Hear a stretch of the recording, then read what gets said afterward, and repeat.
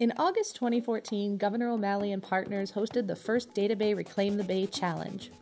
Harnessing the power of new technologies, open data, and innovation, DataBay brought together environmentalists, scientists, programmers, and students to compete in a 3-day hackathon.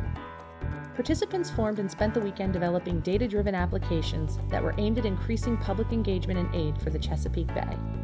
At the end of the weekend, 4 finalists were chosen, each one with a unique and novel approach to Chesapeake Bay restoration.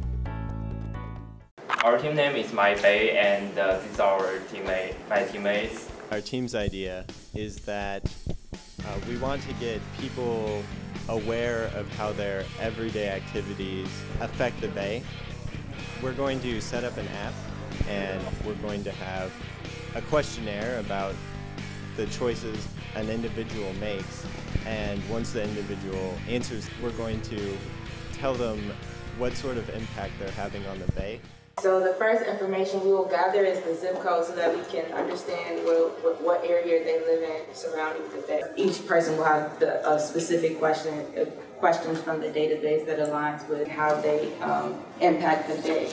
For the long-term goals, if you need to replace or upgrade your septic tank, partnering with places like Home Depot. The idea we're trying to address is awareness. I think people need to be aware about how their activities impact the bay.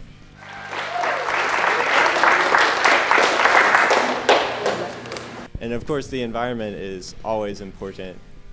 It's, we live here. We gotta take care of it. Stay tuned for new videos on our other DataBay finalists, and for information on the DataBay competition, log on to databay.splashthat.com.